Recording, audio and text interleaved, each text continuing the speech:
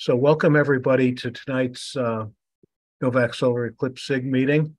We have a sort of easy schedule, I think, tonight, but the main thing is that we've as an invited speaker, Matt Penn. Let me start sharing my screen and start showing my boring slides, and then we'll go into Matt's presentation.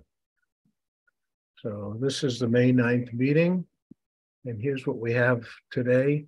I don't think I really have any announcements, and I'm going to hear from Matt. And then later on, I'm going to talk a little bit about what the progress we're making on the solar eclipse viewing glasses distribution. We'll talk a little bit about how to plan for a hands-on session of the SIG group, so we can get together in person and compare setups, both people with experience and the newbies, and then talk about some future meetings. So with that, I think I'm going to go right into introducing Matt Penn. This is what I was able to pull up about him from his websites. He has extensive experience working at solar observatories, including National Solar Observatory, which is, I guess, was that the site in New Mexico? New Mexico and Kitt Peak here in Tucson. And Kitt Peak, yeah. And a lot of research, and retired, is now working as an adjunct professor at Southern Illinois University, which is conveniently located to be the intersection of both the 2017 eclipse and the 2024 eclipse. So SIU apparently has gone into this quite emphatically, and he assists in their eclipse planning there. So please welcome Matt Penn. All right, so I'd like to talk about our project for the 2024 eclipse called the Dynamic Eclipse Broadcast Initiative. And I see now that I've left Dan's name off of the list. I'm so sorry. I'll have to keep you in the and many more's category. But for about 2 years now, a group of us, including others, have been working towards getting a program together for the 2024 eclipse. And that's the topic I'll discuss today. Obviously, I'm Matt Penn. I'm not quite retired yet. I work as an engineer at Raytheon Technologies here in Tucson. So I've got a day job, but by night, I'm an amateur astronomer. And I also do have an adjunct faculty position at SIU Carbondale. So my email is here. If you have any questions, please send me a note. I'll flash it up at the end as well. So for the talk, I was going to just go through one quick slide with my background, talk a little bit about the physics, about why we wanted to study solar eclipses and what we can learn from that. And then discuss the 2017 experiment, what we did in a couple of slides. And then finally, how we're setting up our experiment for this time around for 2024 and how you guys can get involved, assuming that you might be interested. And I hope that if you have any questions, just interrupt me. I've got about 30 slides or 35 slides, so plenty of time for discussion. So yeah, as Alan said, I'd been working at several solar observatories. I started as an undergrad at Caltech at their Big Bear Solar Observatory with Hal Zarin and Ken Liebrecht, and got hooked on the sun. It's an astronomy object that changes every 5 minutes, so I was excited. I went to Hawaii and worked at the Mies Solar Observatory, where I got my PhD dissertation data. I was looking at sunspot oscillations, how sunspots inside the dark umbra, how they have 5-minute oscillations like the rest of the sun. After that, went to New Mexico at the National Solar Observatory, and here's the Dunn Solar Telescope up in Sunspot, New Mexico. Spent 3 years as a postdoc there. Actually went to Tucson and worked at the Kitt Peak Vacuum Telescope after that for 3 years. This little guy over here on the left has since been demolished, unfortunately. Then I jumped to Cal State Northridge. I was on the faculty for 3 years there. And here's their San Fernando Observatory. They've actually moved these telescopes onto campus now. and they've demolished their big 26-inch vacuum telescope. So kind of leaving a trail of destroyed telescopes in my wake, I think I'm seeing now. But then finally in 2001, moved to Tucson, and I was in charge of the McMath Pierce Solar Facility here at Kitt Peak. It's a 1.6 meter, was the largest solar telescope on the planet, and was there through 2018 when I left the NSO and joined Raytheon here in town. But my favorite project, I think, in the entire span has been the Citizen Kate experiment. So this was our project for the 2017 eclipse. And it kind of started when I was thinking, where would I want to go to see the eclipse? And I selfishly thought that I'd want to go everywhere. So our slogan here is 2,500 miles, 60 telescopes, and 90 minutes of totality. And the idea, as I'll discuss in a few slides, is that we had a network of telescopes across the path. And as one telescope, as the eclipse ended at one telescope, it started at the next one. And so we were able to image the solar corona continuously during the 90-minute transit time that the shadow crossed the country. This was a successful experiment, and Congress got excited about it and invited us to testify at some of their subcommittee meetings in DC. And we produced science and public outreach and education, so it was a win-win for a lot of groups. So for 2024, my former employer owns the name Citizen Kate, so we're calling this the Dynamic Eclipse Broadcast Initiative. You can guess the name of my daughter from the Citizen Kate experiment, and the DEB initiative, if you think about that, you can guess the name of my wife there. So I'm trying to keep the family happy. Anyway, that's who I am. So what's the big deal about eclipses, right? We have telescopes on the ground that study the corona. They're called coronagraphs. And I've used several of them. And in the simplest terms, you can think of a coronagraph as doing this, sticking your thumb up and blocking out a light bulb across your living room. And this shows you what coronagraphs suffer from. So if you do this, hopefully your room is not as dusty as this picture, but you'll be able to see specks of dust floating through the air between you and the light bulb. And of course, what's happening is light is getting scattered off of those dust particles and entering your field of view. With ground-based coronagraphs, the same thing happens. Light is scattered off of dust particles or aerosols or even molecules in the atmosphere of the Earth. And that light enters the telescope and it degrades your image of the solar corona, the atmosphere of the sun. During a solar eclipse, of course, the moon is a really big thumb. It blocks out a big shadow on the ground. And so a lot of the atmosphere is also blocked and shaded. So the scattering is reduced by about a factor of 1,000. And we're able to see those faint structures in the corona, which are about 1 million times fainter than the disk of the sun, with much better resolution and much greater signal to noise. So we like to study eclipses to get a better image, to be able to image the corona better than with ground-based coronagraphs. But NASA also studies the corona from space.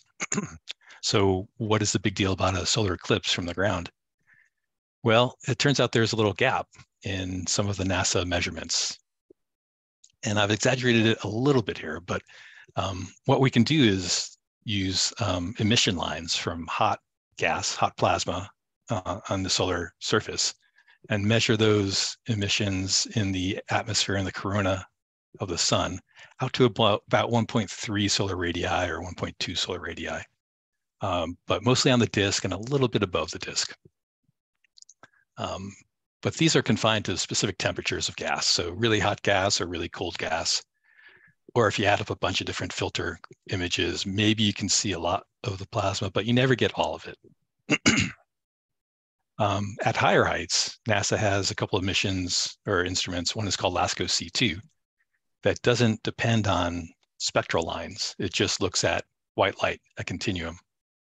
And here we're seeing all of the plasma at all the temperatures in the solar corona. But the LASCO C2 instrument doesn't block down to the limb of the sun. It only goes up to about 2.3 solar radii or 2.2.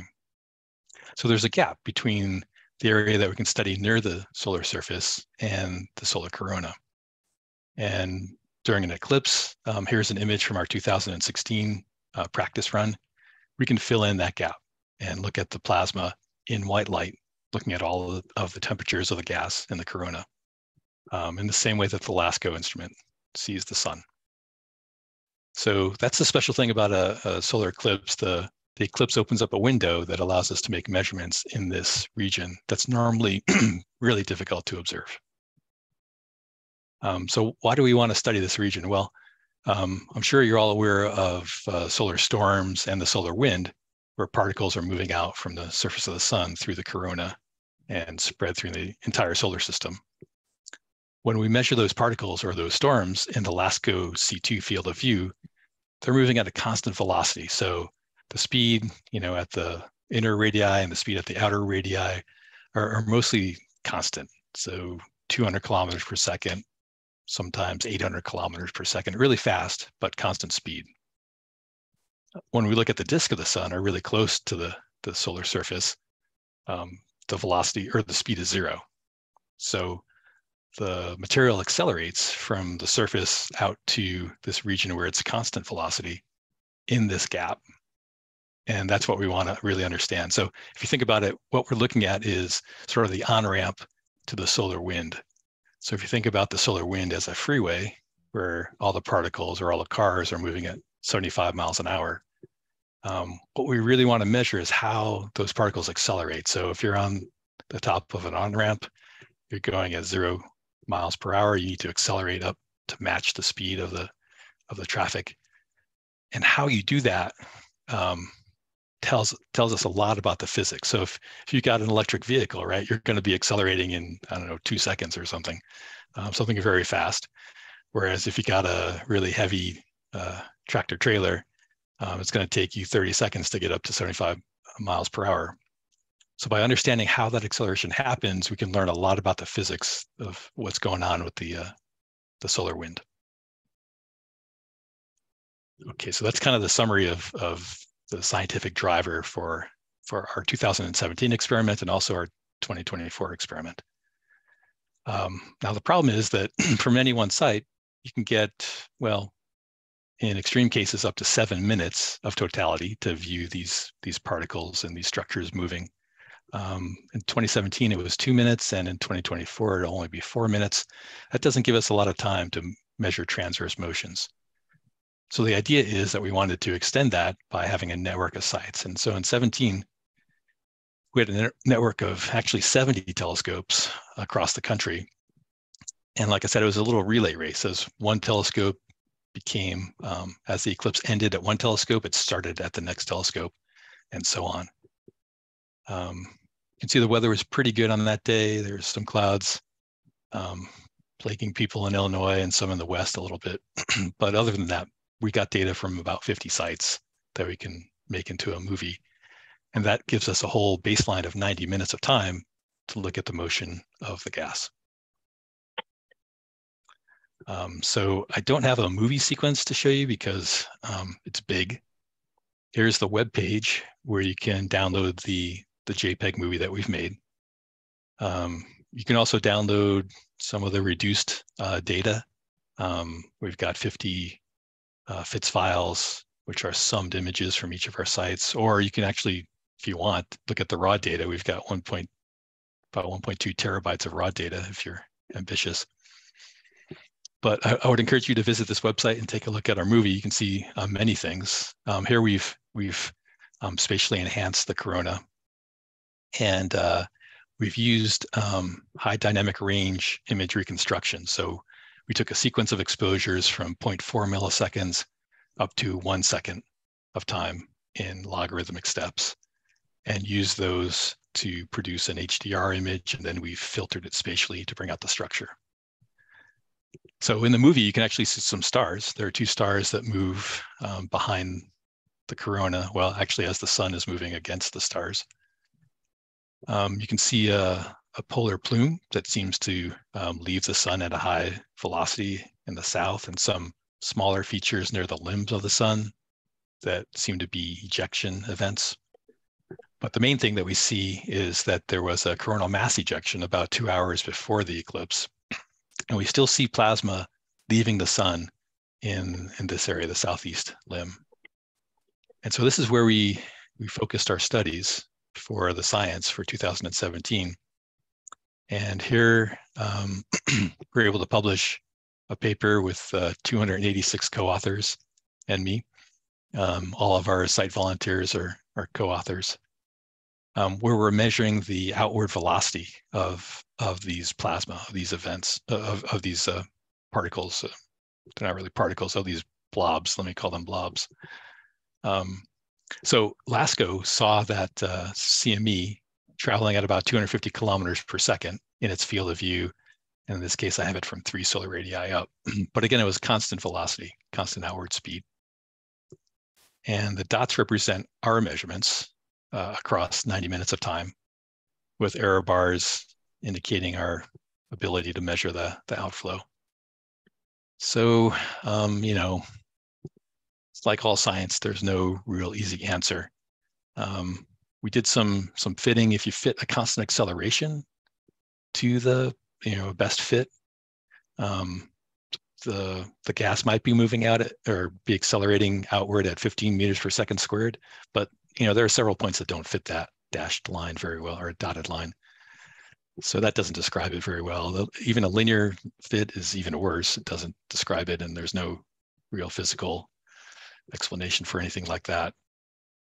So although we have a rough idea of the acceleration, it's way more complicated than that. And so it's good science. It opened up a lot more questions. There was no clear answer. This is, again, the first white light study that's been done. There are 2 other studies using lines of different temperatures that came out with accelerations close to 15. But ours really measures all the plasma. There's no confusion about temperature evolution. Okay, so how did we, or maybe I should stop and see if there are any questions about the science aspects. Was LASCO actually contemporaneous? Did it really observe at the same time in the same cross section? Yes, and again, it was higher up. Oops, I'm sorry, going the wrong way. It was higher up in this outer region of the corona. I have not yet combined our movie with the LASCO movie, but that's a possibility.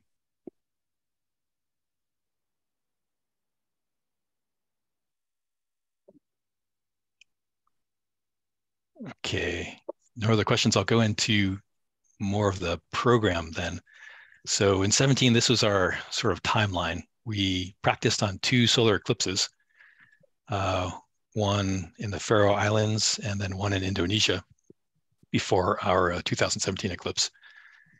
And because I was in the field as a solar physicist at the time, we were able to raise about $900,000, I think, for the whole project. So we were able to send 4 groups of students to Indonesia. So that was quite a satisfying event. But in 2015, our first volunteer, Fred Ispener, who was at Carbondale, he's retired from Carbondale, was telling us that he was going just on a vacation to the Faroe Islands to see the eclipse. So we asked him if we could send him 2 boxes of equipment and if he would set it up and try to take some images. Fred had never been an astro imager, so Bob Baird trained him at Carbondale during the winter, which was rough. But he got the equipment. The day of the eclipse was just awful weather, raining before the eclipse and partly cloudy during. But he managed to get some images of totality. The software is terrible. That was my fault. I accept responsibility. The camera was not good, but this is sort of our proof of concept that we were able to take somebody who had no experience in astro imaging and get them trained up to be able to take images during the high pressure solar eclipse event. So then, we decided, well, why don't we try a network? And so in 2016, we set up a network with 4 academic partners, Carbondale, Wyoming, Western Kentucky, and South Carolina State. We had a faculty and student pair go to 4 different locations in Indonesia. And unfortunately, the Indonesia weather did not cooperate. So we got data from one site. And here's a highly filtered, enhanced version of that data showing streamers. But basically it provided a verification that the equipment that we had planned looked like it was going to work. And we just needed to have better weather, and we could build on our training. So our next obviously step was to set up a network across the US. And how we divided it up at that point was to take the states, which had totality, and to get a volunteer state coordinator, somebody in that state who would decide on the final locations for the observing sites, work with the volunteers at each of those sites to make sure that they had a contact and answer their questions or pass their questions to the core group. And all these people themselves also took data during the eclipse as well. So for instance, here's Mike Connolly from Rose City Astronomers in Salem, taking some images during totality.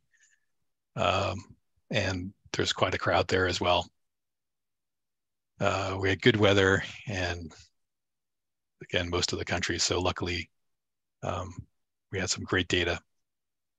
But this is kind of where we're at now. We're trying to establish regional coordinators for the 2024 event. And then sort of the people who actually did the work were our site volunteers. And we had quite a large group. So 27 different universities contributed teams, and 22 different high schools contributed teams. Some museums and informal science education groups as well. And then a couple of national labs contributed volunteers. So these are people who, did the work and actually got the data. Now for the 17 project, we were able to purchase equipment for everybody and provide them with the equipment and training. But the people who were not in the path of totality, they needed to take care of their own travel to the path. As you can see, many of these people were in the path of totality already, but some had to travel, and they covered that themselves.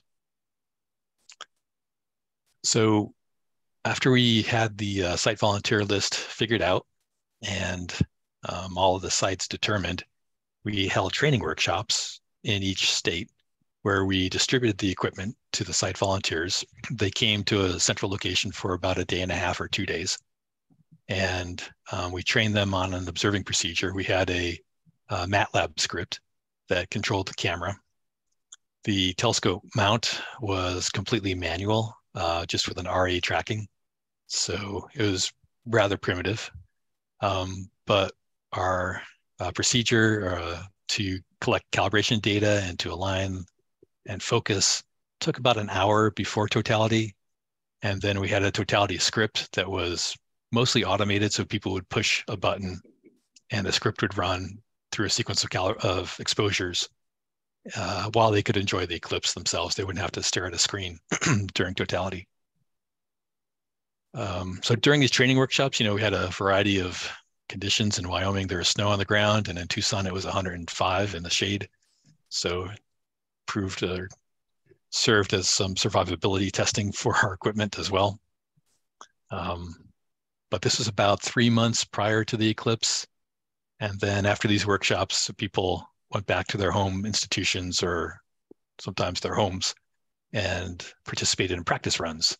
So we would have a weekend joint practice run where people would take data, upload it to their state coordinators, and they would give them feedback like tweak your exposure level, or your camera is rotated the wrong way, or give them feedback. And we got better. We can see focus improved and centering improved during those 4 practice runs.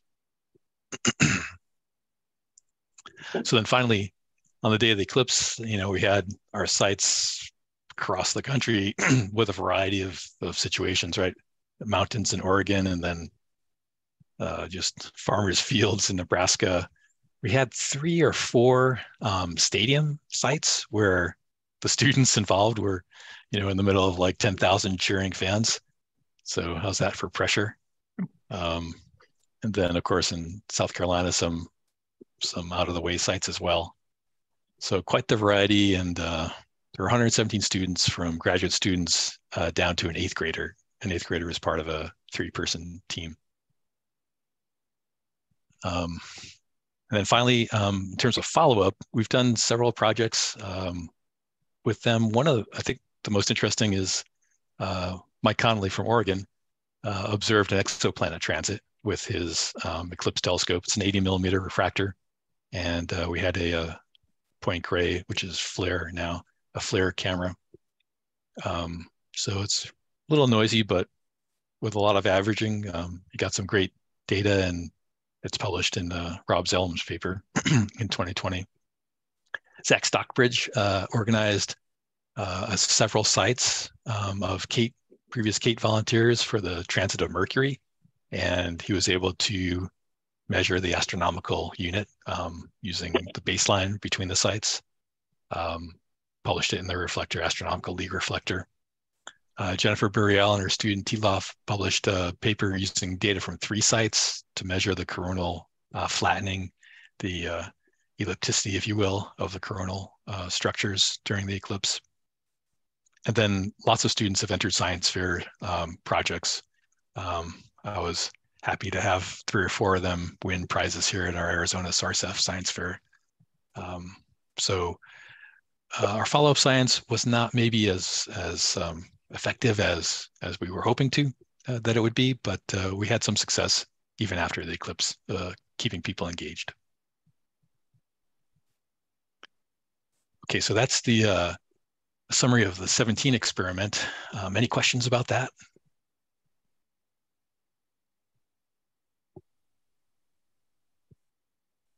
Did everyone use exactly the same setup?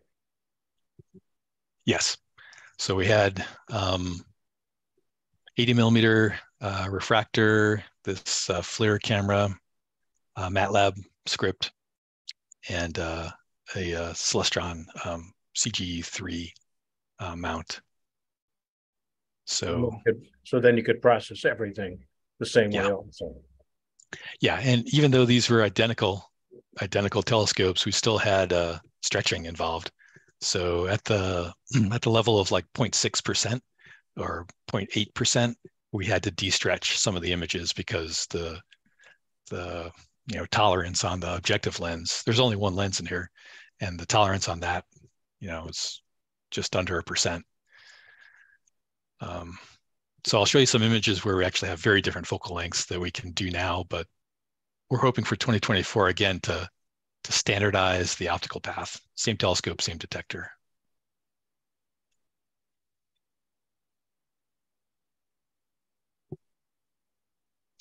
Okay, let me jump into our plans for 24 now. So after getting the paper published and having a beer, we had a meeting and figured out what the heck we wanted to improve. And one of my main topics was that in 17, I was hoping to get a movie out that night of the solar corona, because as you know, the interest gradually builds like during the week before the eclipse, and then the day after the eclipse, nobody remembers that there was an eclipse, right? So you've got a really small window there to get some effective astronomy education. So that's the focus of 2024, is to provide a broadcast. And that's why we're calling it the Dynamic Eclipse Broadcast Initiative.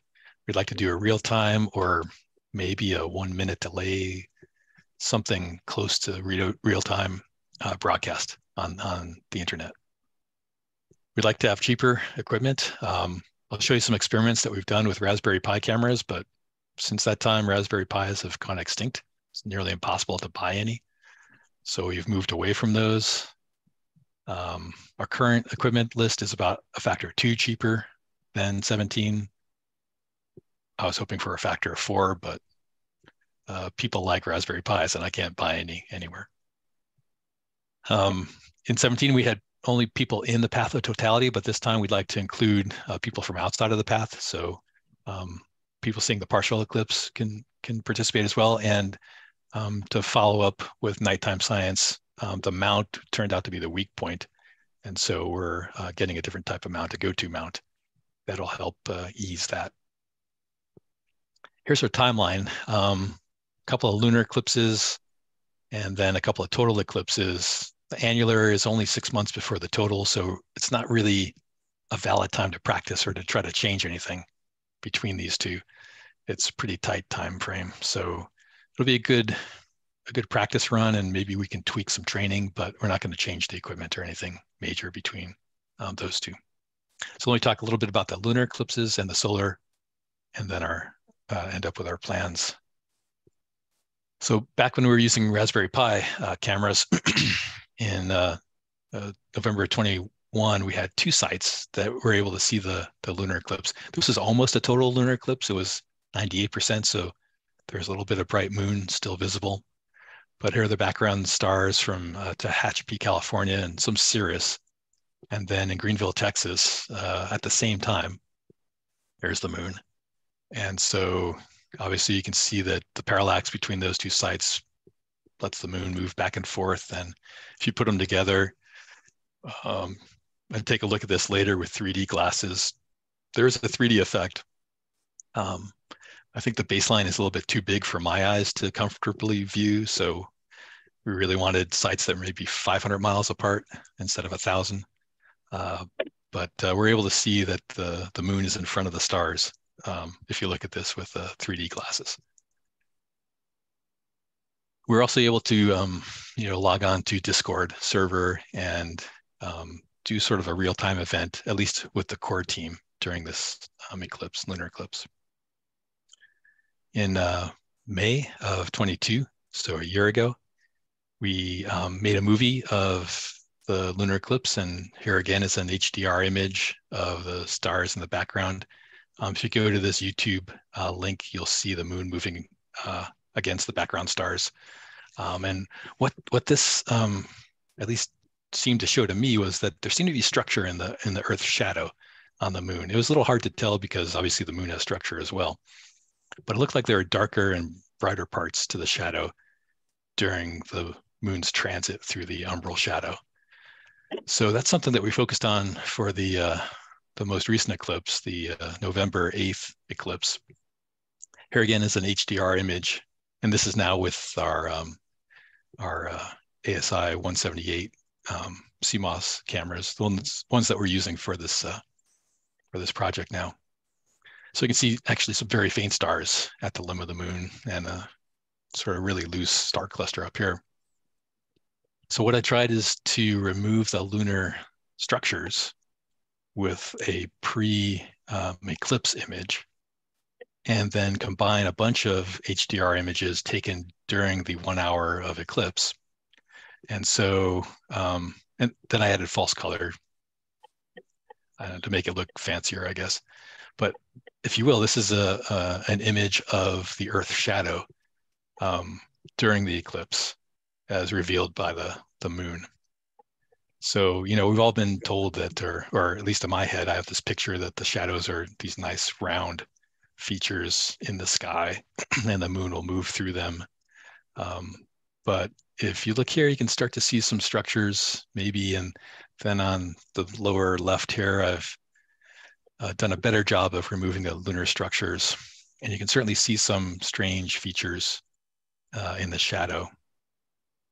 So after talking with Fred Espenak about this, he reminded me that it takes an hour for the moon to move through the shadow completely. And during that time, of course, the Earth is rotating. The thing that makes the moon red is refraction around the limb of the Earth. And during an hour's rotation, you sample many different cloud patterns. So it makes sense that the shadow and the details of that illumination would change during an hour. So this may be a lot of temporal variation depending on the cloud structure at the limb of the Earth. But I thought it was interesting and something that I think if we stick together as a team, we can look at during the next lunar eclipses as well. But we had a network of 3 sites operating with good weather during this eclipse, lunar eclipse as well. And it was good practice for our HDR imaging setup. So for solar eclipses, we've had only a couple, and the first one was in Antarctica, so a little out of the way. Again, Fred Isbiner was taking a vacation there, so we asked him to take one of our Raspberry Pi cameras at the time and try to get images of the corona. If you've heard stories, there are 7 or 8 cruise ships, and there was terrible weather. Only a few actually saw the eclipse, and Fred's ship was one of them. But at the last minute, they had to do a 180 and turn around and sail in the opposite direction. So Fred had been set up on one side of the ship, which now was the wrong side, and he had to rush over to the other side of the ship, and he saw it, but he didn't get the camera set up in time. So the best he could do was a partial phase image. Here's the cloud deck, and here's the ocean. It's all out of focus, of course, but it's like a degree and a half. So it was a miracle that they actually saw the eclipse, but he was not able to get an image of the corona. This setup was really tiny, so it fit into a Tupperware bin. Our current setup is a little bit bigger, but this is what we're also hoping for, is something that's very portable.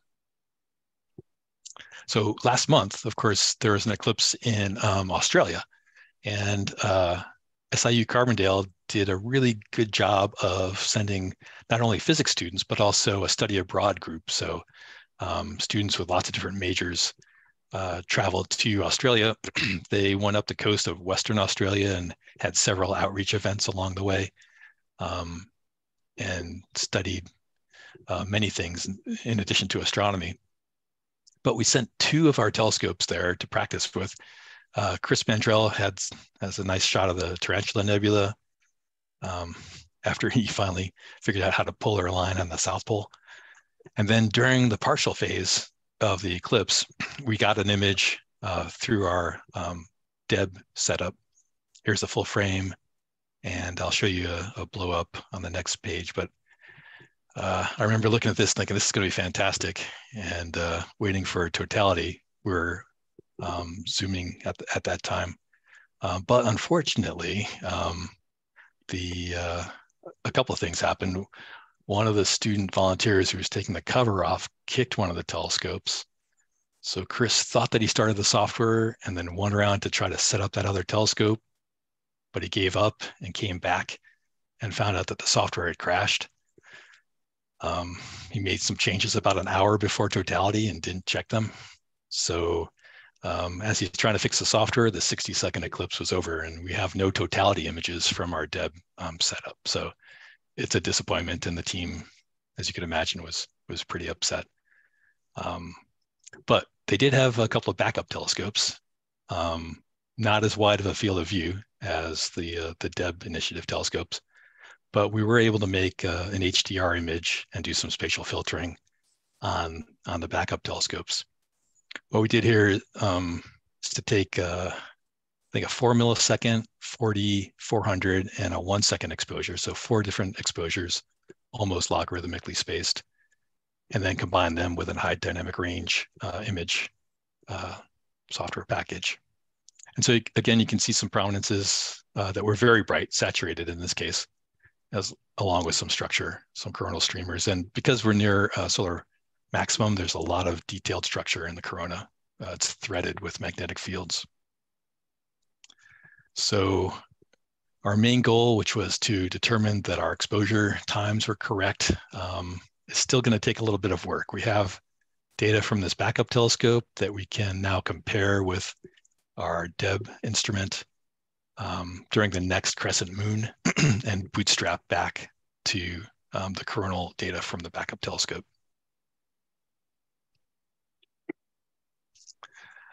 Okay, any questions about the sort of the prep work that we've been doing?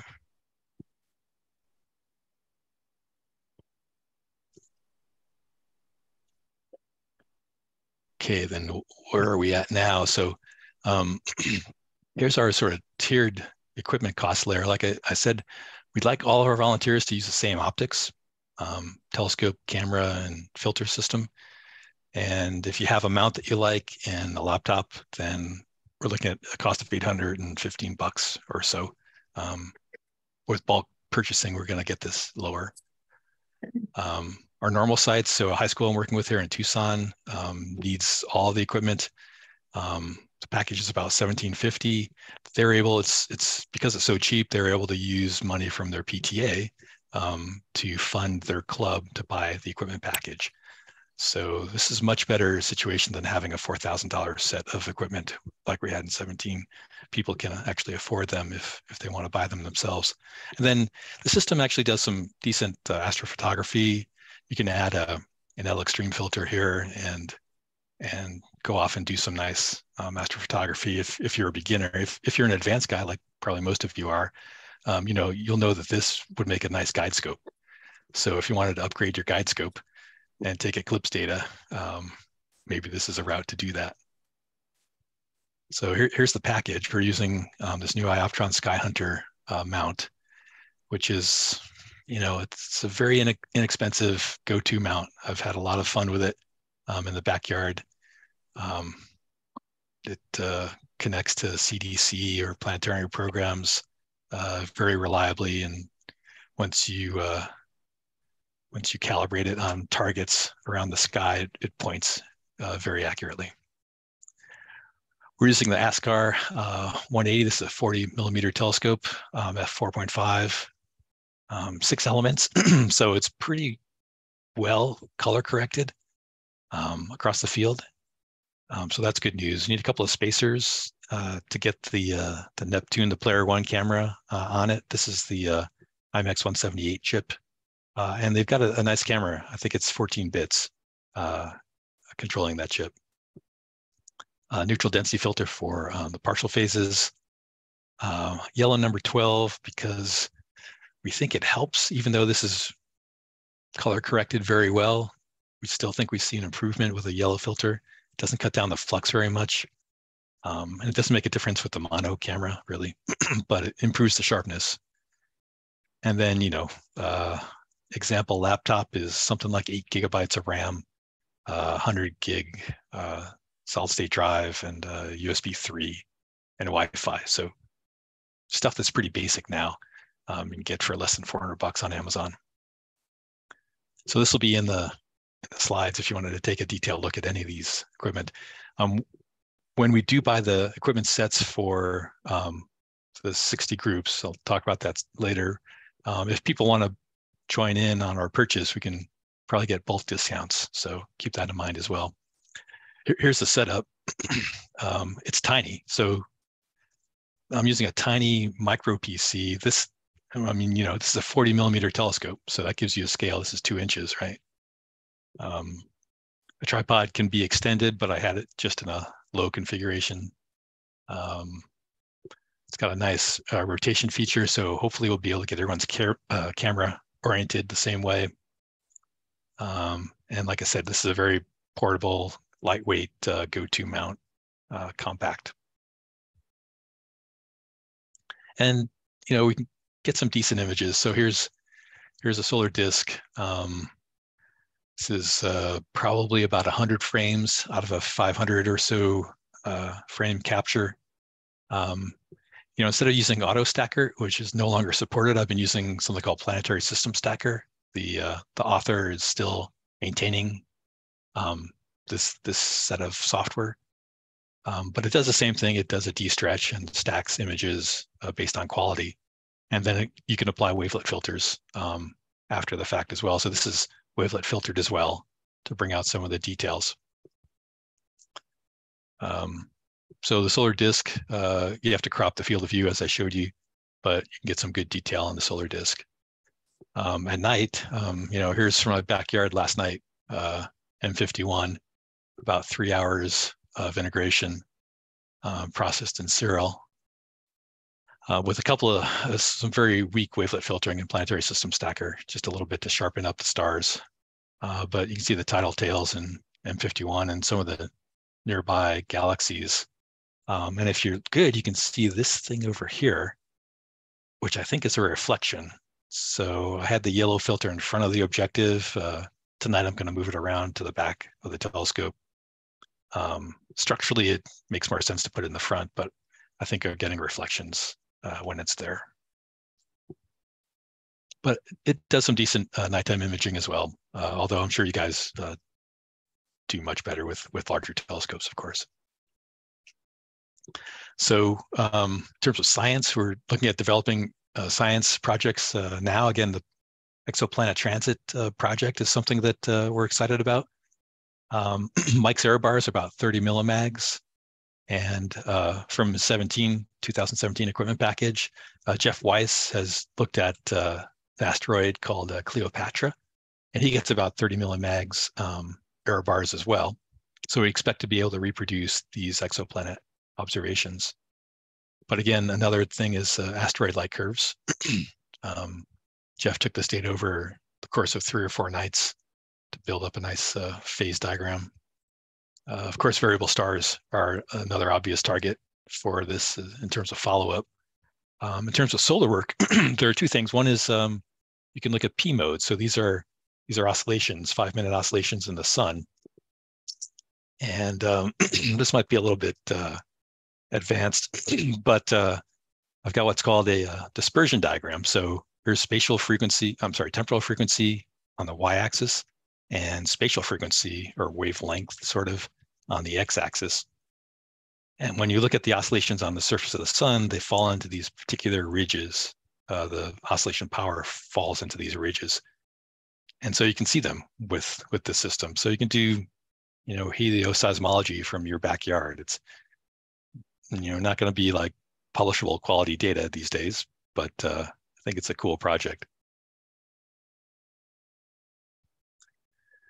All right, so our current status is that we've got 2 grants that are supporting our equipment. One is from the NSF in cooperation with a movie. It'll fund 20 sites of equipment. These are dedicated towards either Girl Scouts or women in STEM groups to go along with the theme of the film that they're making. We've also got a NASA grant from Heliophysics Citizen Science that'll purchase 40 sets of equipment. And then our core team is a group of us who are buying these packages ourselves, or we've looked at some NASA space grant funding opportunities. The high school group that I'm working with has used PTA money, for instance. And so we've got about 10 of those people, roughly. So right now we've got money in hand for about 70 sites worth of equipment. Who's going to run that? Well, like I said, we got the 10 core team, roughly, people. And then I've got some email volunteers. We've had some announcements in Sky and Telescope. And so we're trying to gauge exactly how motivated these people are currently. So we're about halfway there, I think, in terms of the volunteers that we'll need to actually operate these equipment packages. And currently, like I said, we need more volunteers, but also regional coordinators. If you're really interested in helping out and joining, and you're interested in not only observing the eclipse and taking data, but helping 4 or 5 other groups do that, then please let me know and we'll get you into a regional coordinator position. And then finally, the federal funding we can't use to support sites in Mexico or Canada. And we've got about 5 right now that are interested. So we'll be doing some private fundraising to pay for those packages, probably in June through Carbondale, SIU Carbondale. So just 4 more slides, or 3 more about the eclipse. Of course, the annular eclipse in October goes from Oregon through South Texas. I'll be in Hobbs, New Mexico at one location. We're not trying for continuous coverage. We're using this as a way to test out systems that people, early adopters, are using. So we'll have sites all over the country for this. But the sites in the path, we'll be looking at an idea sort of inspired by this Chinese amateur's image. So here's an annular eclipse from 2020. And I don't know if there's a name for this. I'm going to call it a Bailey-Bedogram, where he takes exposures about 2 seconds apart around the time of mid-eclipse. And this allows you to see mountains and valleys on the lunar limb, right? So this is a cool way to get the limb profile from one site. But if you're looking at the moon from Oregon and Texas, you're going to have a parallax effect. And so the limb that you see from those two locations will be slightly different. So if we make a movie sequence of these Bailey bedograms, the limb profile will change as the moon moves across the country. So that's maybe not really a science topic. I mean, the lunar profile is known very accurately, but it's an interesting, I think, outreach and education tool. So that's going to be the focus for the sites that are in the path of the annular eclipse in October. For the partial eclipse sites, what we're hoping to do is to get them taking daily solar data. So the good thing about these cameras is that we can get up to 30 frames a second.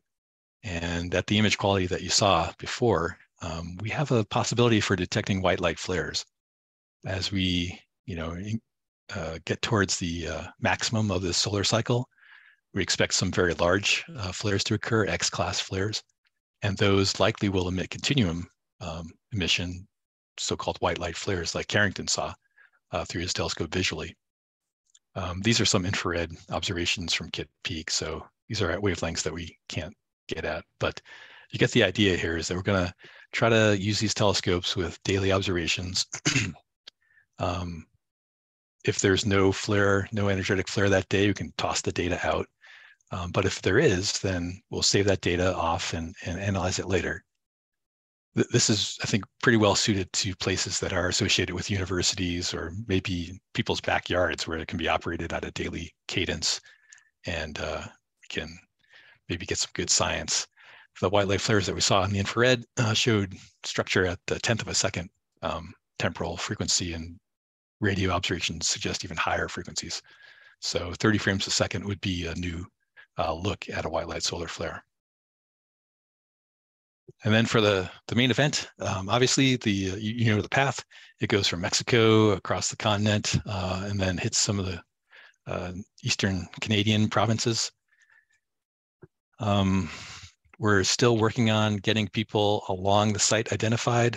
We've got a couple of, obviously, Carbondale, Illinois, a couple of Indiana sites, a lot of Texas sites, but we're trying to fill in the path in the next 2 months with volunteers and locations at least. So if you are interested, and this is what we hope to come up with, probably better, hopefully better than this on the day of the eclipse. So if you're not interested in joining the Eclipse project, I hope that at least you look at our webpage on the day of the eclipse, and we're hoping to have movie sequences from sites that see the partial phase and also a movie sequence of the totality as well. But if you are interested in joining, if you're really motivated, we're doing some final software development. We'd love to have people do some curriculum development for schools or outreach as well. We're not calling them state coordinators. This is old, I'm sorry. So if you're interested in being a regional coordinator, that would be fantastic. Or a site observer, please let me know. And these are ways to get in touch with me. All right, so that's all I had. Any questions?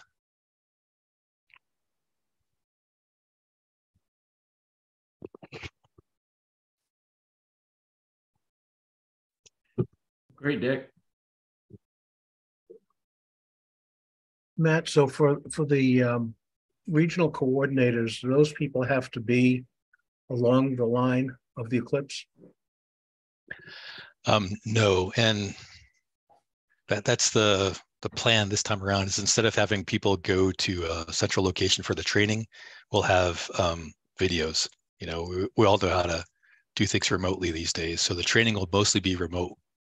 So I'll be coordinating one group from Tucson, a group from New Mexico, a group from Arkansas and Texas, so kind of scattered.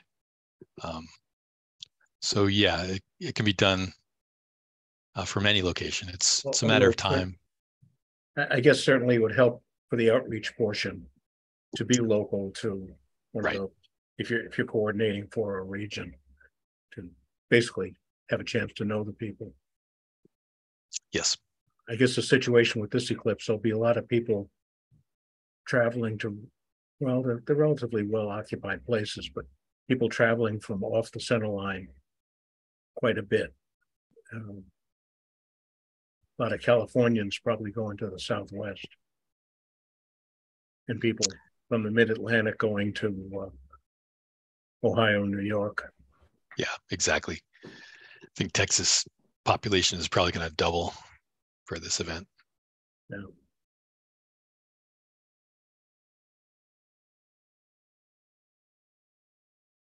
Other people have questions? I wasn't aware of exactly what the status was of planning and the fact that you still needed help, but that's good to know. I think everybody in our group is either planning or hoping to be somewhere close to the center line. We had a mix when we did an early survey of how many people had firm plans. A lot more had plans to go than plans of where to be. Well, now's the time. I must admit, I was shocked at the hotel prices. I'm going to go to Uvalde, Texas, and work with the school district there, and was able to find a cabin about 20 minutes away that was reasonable, still double the normal price, but some of the hotels were $900 a night, just insane.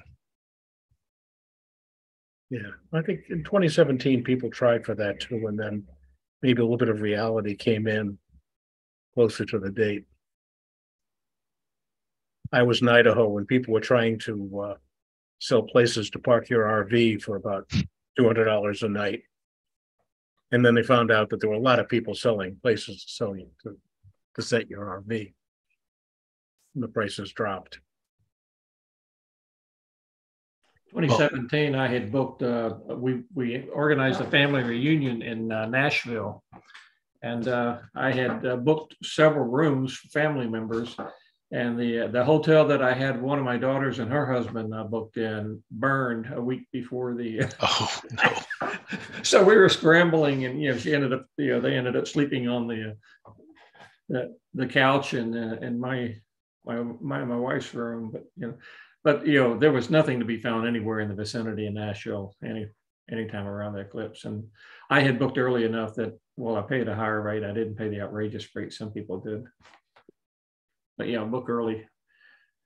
Matt, I've seen pieces of this before, and some of I've been slightly involved with Matt's participating in some of the calls and off for the last year, and it's as to see it evolve and progress.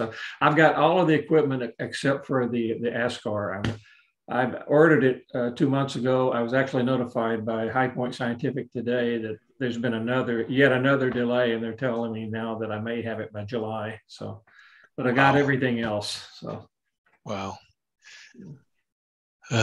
Yeah, we've gone through several iterations of equipment, as you probably know, and the first mount we chose was discontinued. The first telescope discontinued, then Pi computers disappeared. So hopefully this equipment will at least stick around for another year. Yeah, I got the Skyhunter actually just last week, so I'm looking forward to playing with it some over the weekend. When Matt, when do you figure you're going to get your attempt at a bulk purchase in for the people who want to join in? Yeah, we're looking at July timeframe to do that. Those awards Bob Bear has gotten the award letters, but the funding accounts have not been set up yet, so that'll take some time. So around July, we're gonna order the things that may disappear, like the cameras and the ASCAR telescopes, and we're hoping again to have to start training around September. So have all of the sites and volunteers figured out by, say, the end of August, and then we'll either drop ship them or mail them from Carbondale to the volunteers. Having these workshops is kind of old-fashioned idea now, I guess. Matt, it's Robert here. I'm a new member of NOVAC. I'm just curious, have you done any analysis to ascertain where the likeliest locations along the path for 2024 would be for decent viewing and decent weather? It's something I'm intending to do it. I don't know if I can get involved in your project. I'm very interested. I want to learn a little bit more about it. But I am very interested in knowing where the best place to be is. I'm curious to know what your thoughts are. Yeah, I'm not the expert on that, but there are people who are fantastic with those predictions. So the annual cloud cover for that, or the average cloud cover for that day is pretty well known. And basically the further south you go, the better. So Mexico has, 90% chance of clear skies. And by the time you get to Texas, it's about 50-50. And as you go up the path towards the northeast, the probability of clear skies drops. So that's where a lot of people are headed to Texas. But I have to say though, the day of the eclipse, the weather, as long as it's not a really large weather system, if you're looking at local convection, that's affected by the temperatures.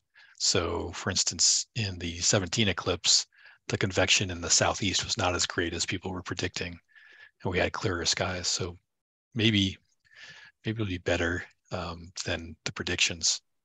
But Alan, you must have a link to, I've forgotten the gentleman's name. He's a Canadian weather forecaster. Oh, no, not Javier. Javier has a link to his. He has a link to the page. Yeah. But yeah, I know he, and we have a link. We have a resource page for this group that Robert, if you look at it, you'll find the link to the weather forecast analysis. But it's climatological. As I learned when I work on those kinds of things, climate is what you expect and weather is what you get, and they're not the same thing. And Robert, you mentioned you were new to the club. Phil Harrington spoke to the club in January, and during his presentation, he showed his analysis of the projected weather forecast, but making the point that Alan just made about, you get weather, not climate. And I know in our experience in 2017, we had perfectly clear skies on the northeast side of Nashville. My wife's cousin on the southwest side of Nashville was clouded out 30 miles away. So even though you have this climatological weather that says what the probability of clouds are, you have local weather. True. Well, we, a couple of friends and myself went to, spent the night before the eclipse in 2017 in Knoxville, and we made the decision whether to go west or east from Knoxville. We wound up going to the Smoky Mountains.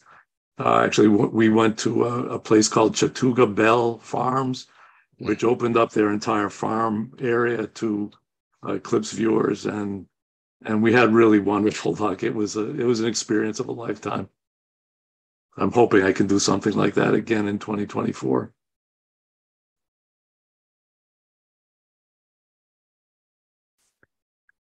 Unmute. Clearly, for a project like this, you need coverage throughout, and you can't just concentrate where it's slightly more likely to be clear. You want to get systematic coverage, and then, as you point out, everybody gets to share in the success, even though not everybody may get the best shot of the eclipse, which is go about it. Yeah, everyone, all of our volunteers were co-authors on the paper.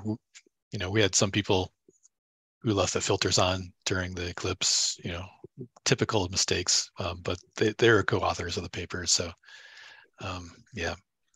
And yeah, ironically, what we'd want to do is to put more telescopes where it's forecast to be cloudier, right? Because you need better density there. We didn't quite do that in 17. I'm not sure that we'll have a chance to do it in 24, but and that's the other thing about having local experts. I mean, I don't know anything about the weather in Eastern Canada, which side of the islands to observe from or where the local weather is best. So identifying people who are local experts and empowering them to determine the site locations is the way to go there. Right. I can just speak for myself that it would be a lot more convenient for me to go to the northeast than it would be to go down to the southwest. So it would be a consideration.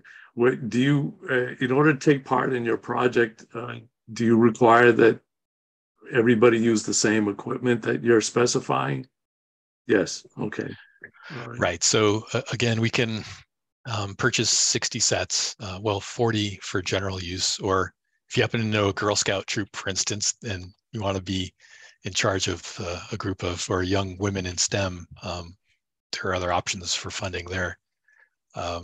But yeah, so there are two routes. You can either purchase the equipment yourself, or you can join our group and say that you want to get an equipment package. In that case, we're going to prioritize people who work with high school groups or university groups to get a lot of students involved and excited. But yeah, the difficulty of aligning coronal structures really hit home about August 22nd in 2017 for me. So using different telescopes I don't have the ability to figure that out. I see. Yes. Okay. Well, I'm very interested in at least understanding what your project is and seeing if it makes sense for me. And I'd like to look at the website and at your website and learn a little bit more, because I tuned in about halfway into your talk, so I didn't see the whole thing. But I appreciate what you're doing. I think it's fascinating. Well, Robert, it's recorded, so you'll be able to catch up on the first half. Great. Thanks. I'm going to mute myself now because I think you're all more experienced and interesting than I am. So as far as astronomy capability, thank you. And I think you'll find that Matt's presentation tonight will give you more information than the website has so far. Is that true, Matt? I just on the Deb Initiative site, it seems to be mainly the big picture right now. Right. But more of the technical details in this slide package. We're about to update that with results from Australia and also the equipment package, the details about the equipment. And then at the end of the summer, we'll have another update where we'll have the sites located. So even if you're not part of the project, a map of the locations of the sites might give you ideas about where to go based on local experts. And we can this group can try to stay in contact with you about whether anybody wants to pick up on it. I guess, Dan, are you committed to? Are you going to be doing it already? So, yeah, I will be. I'll be near San Antonio for the annular, and I'll be outside of Dallas for the total. Okay. So maybe we'll be our POC for keeping contact with the project and seeing if anybody else from the club wants to join in. Matt, could I ask a clarification, Rich Bergman? Yes. I wasn't quite sure about what you were saying with respect to bulk purchases of equipment. If a member of this club is interested in obtaining the equipment, you mentioned that they could buy it on their own. You also mentioned that they could become part of your bulk purchase, but then it sounded like it was uncertain as to whether you would be able to incorporate them into your bulk purchase because you had a limit. Could you elaborate on that a bit, please? So there's no limit currently. And the first person who wants to be part of that bulk purchase is now going through the steps. So he's serving as a pathfinder for everybody else. We think it'll work out well. And so, when we order 60 ASCARs telescopes, we'll be getting a discount. And I don't think there's a limit on how many people can join in, but the mechanics of how to do that are still a little uncertain. That'll be more clear in the next 2 or 3 weeks. What would you advise someone who's interested in doing that with respect to keeping track of how you develop the method for participating with you? Yeah, so send it either an email to me at mattpenn2015@gmail, or we've got a general email site, email address on our website. and just put it in writing that you're interested in joining the group purchase. Like I said, I'm keeping track of the people who are volunteering and people who are like yourself might be joining our purchase. And that's our main focus from now until the end of August, is getting that figured out. Thank you. Mm-hmm. Matt, is the software available already? And I'm not sure if you can do any practicing with it, but has that stabilized for this year, for 2024? Yeah. So the capture software, we're just going to use SharpCap. So I've done tests on Nina, Fire Capture, Astro DMX, SharpCap, and I think another package, looking for speed of doing an HDR. So we're taking a 4 millisecond, a 40 millisecond, 400, and a 4 second. That's our plan right now, 4 exposures with different lengths. And we want to minimize that cycle time. So SharpCap was significantly faster than any of the other packages, faster than Fire Capture. I was surprised. So what we've got is a script in SharpCap. And for that, you need a SharpCap Pro license. But Robin, who's the keeper of SharpCap, has agreed to give us a bulk discount on that. So we'll be distributing those SharpCap licenses to people in the project for some. I mean, I think the full price is $15 a year. So, you might want to get that yourself. I'd love it myself anyway. But so the capture software is done. Now, to analyze the data, there's 2 steps. One is producing an HDR image using the local computer. And there we're using a Python script. So maybe that's a little bit more involved, but the simplest Python interface, I think, is Anaconda, which lets you use a web browser to run your Python program. So we'll have some way to have people download Anaconda onto their machines. And then, so that's what people do, presumably right after totality at their site. Then the final step is to take that HDR image and upload it to a web server. We might be using Google Drive, or we might be using another cloud-based server. We're not sure yet. We've done a lot of practice with the Google Drive system. And so those 3 steps in the software process are fairly well understood. There's some details about the HDR Python script that we still need to sort. But for instance, if you have SharpCap Pro, I could email the script to you tonight if you're interested in looking at it. You're still on. There you go. Yeah. And what kind of a sequence are you adopting? Go up and down through the time ranges continuously throughout the totality? Yeah. So step through those. We're looking at something like a 5-second cycle time for those 4 exposures. Mm-hmm.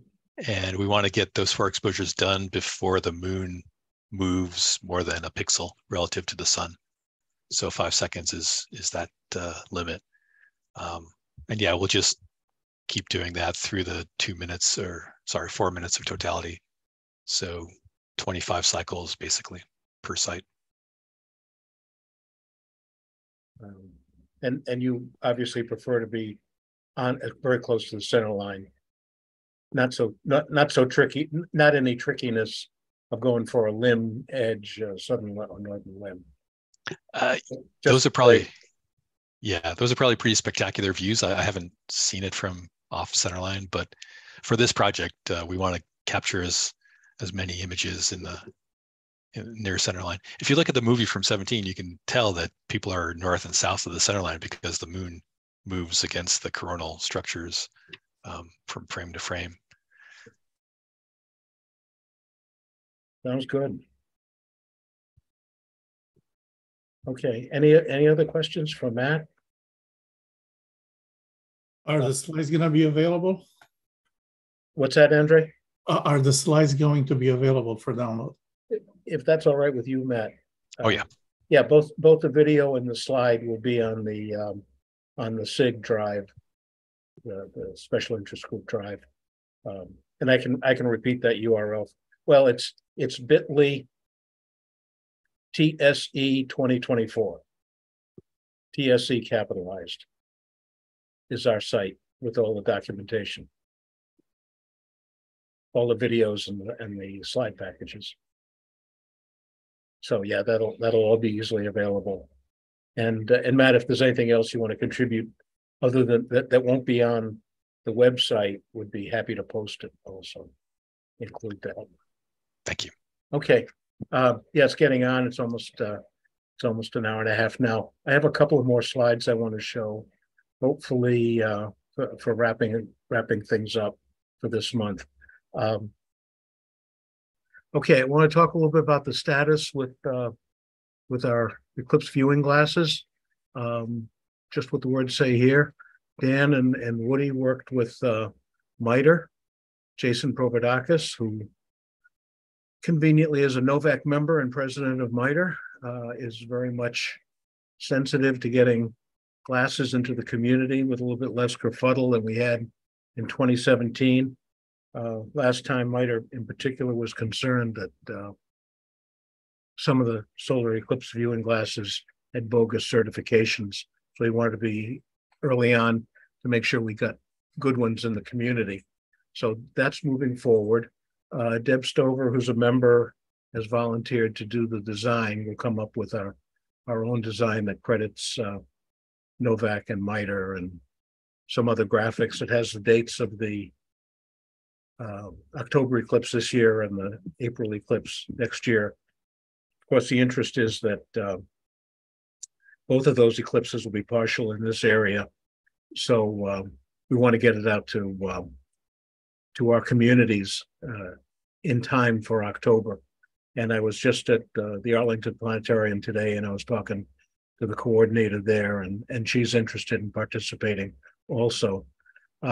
We will need some help getting these out. We will literally have thousands of them to distribute, and we have several kinds of distributions to be managed, certainly to our outreach events, both public outreach and to private groups. There'll be a bunch that go to MITRE for their employees and their communities. We'll have some which we can probably share with other astronomy clubs in the area, assuming that our volume is as large as we think it will be. And we'll also be giving it to members based on a good suggestion from Woody, where just members can distribute in their communities. The school groups they know, HOA groups, scout groups that they're participating in, anything like that. So we'll get them out. But there are logistics challenges involved, and I would like to get some help to get that done. I'd like to get a lot of help to get that done, so it goes seamlessly as these events take place. We have a way to get the distribution to the people who are seeing our communities at the point of contact. We figure that we'll probably get the order in probably at the end of June, so we don't get too far behind the curve as the demand goes up. Certainly there'll be a lot of demand next spring, but we want to get them in hand well before the October event, which will probably have less publicity, but it'll be just as important to get them out. So I think this group would be the appropriate place to expect some Novak members to help out. It shouldn't take a lot of time. It's just a lot of the more hands we get to help with distribution and logistics, the easier it'll be for everybody. We talked last month, and Rich Bergman suggested again that we have some hands-on practice of setups beforehand. Not quite clear how long before next April in particular we should do that, but I'm thinking we may get going with it maybe in lieu of a July meeting. We can have a field trip someplace and have both the experienced people set up what they've done before and newbies bring along what they think might work, and we can have a discussion of what looks good and what doesn't look good. Of course, before we do that, people have to have some idea of what they'll be putting together from the equipment they have already. Obviously, you may not have the equipment that you're going to buy for next April, but whatever you think you have as far as tripods, tracking mounts, lenses, sensors. And I'm talking about astrophotography here, not so much visual observing, because I think that's a little bit less critical. And people will be able to actually go through the motions and take some solar pictures. Hopefully we'll do it on a clear day, but go through the differences that we talked about last time between what most of us do at nighttime observing and the issues that come up trying to observe the sun.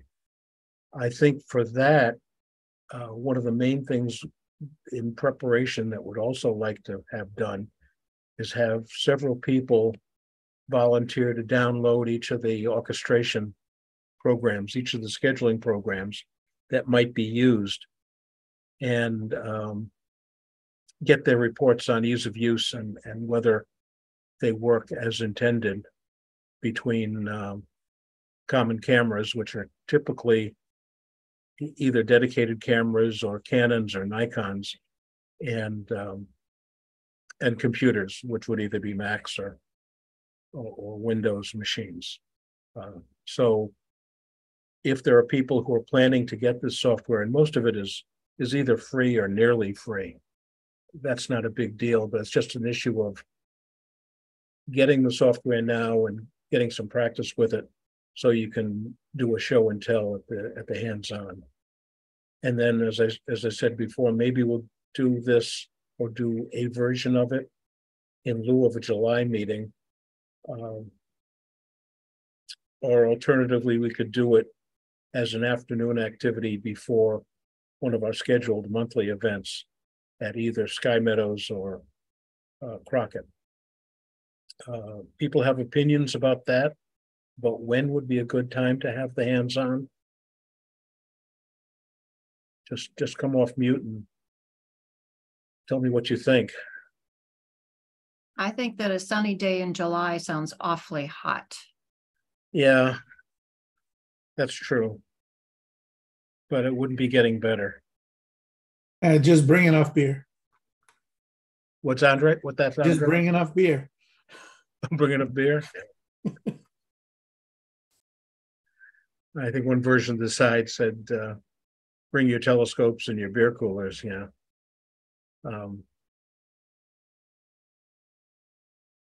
Well, I don't know what, I mean, the alternative would be to wait till the fall, but that's a long time.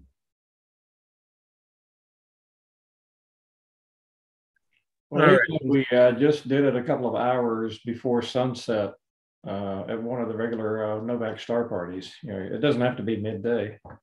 Right. Wouldn't be quite so hot at 5 o'clock. Yeah. Yeah, especially with late sunsets, we could practice even if the sun's at 20, 25 degrees. Yeah, that's probably good enough. Well, the people going to Texas, they have to get used to the heat. It's hot there in April. All right, we'll have some further consideration, but I did want to talk, I guess, about the next sessions. And part of it is that the logical time for a July evening meeting would be July 4th, but which is one day past full moon. But obviously we're not going to have it that day.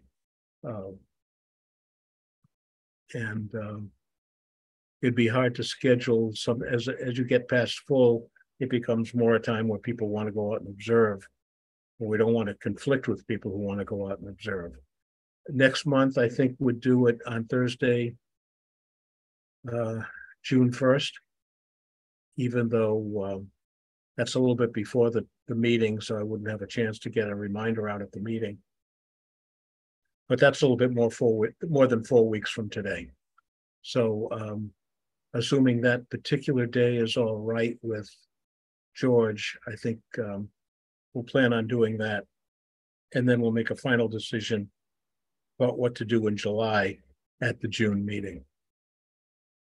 So I think that's all I had. Does anybody else have any comments, questions, things they've learned that should that they want to announce for the good of the group? Ellen, I just had one gearhead question for Matt. I noticed that he picked the Player One camera, and Player One, I think, has sort of just come on the map, and it's good for planetary and it's good for solar.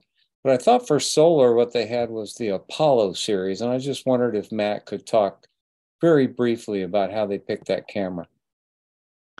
Yeah, the we were happy with the 14 bits in this camera, so better dynamic range, and the pixel size matched really well. So we had found that the IMX 178 was a good camera from ZWO, and then that was discontinued about a week after we decided to select it.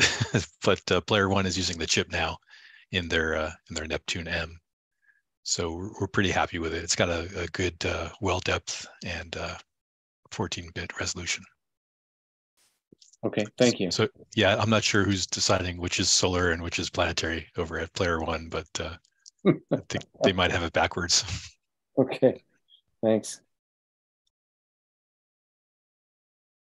Matt, you mentioned using the Ratten 12 filter. Is there any advantage in going any narrower? Yeah. So then it's a battle between trying to get those exposures in a short period of time and the flux that gets in. Obviously, the narrower you go, the sharper your image is because you're less susceptible to chromatic aberration. But the wider you are, the shorter your exposures can be, and have a faster cadence that way. I was also thinking about avoiding Rayleigh scattering and getting more of the sun and less in the sky, because I'm Yeah. how blue the sky is during totality, or the residual of blue. If I had a preference, actually, I'd go more blue to increase the resolving power of the telescope, of a finite aperture telescope. I think at totality, the sky is so dark that there's not a lot of color issue. Okay. But again, as as you go more blue, the flux drops, and so you'll need to get longer exposures. So it's a battle, and something, in 17 we used the yellow number 12 and a UV-IR blocker in combination. But tests with the ASCAR, which has 6 elements, doesn't show any improvement with a UV-IR blocker. So I think the correction there is good, and maybe just the yellow is gonna do it for us. Okay. Yeah, well, you had the chance to test, which is good. That's all right. Well, if nobody has anything else, it's a little bit after 9. I appreciate people hanging in. Thanks everybody for attending. Thank you, Matt, for showing up and telling us the story. It's a very, very interesting project. Best wishes, and not going crazy, trying to get people lined up. And we'll be in contact too. Excellent. Thanks everybody. Good night. Good night. Thank you very much, guys. Thank you very much. Thank you, Matt. Thank you, Alan. Hi. Thank you.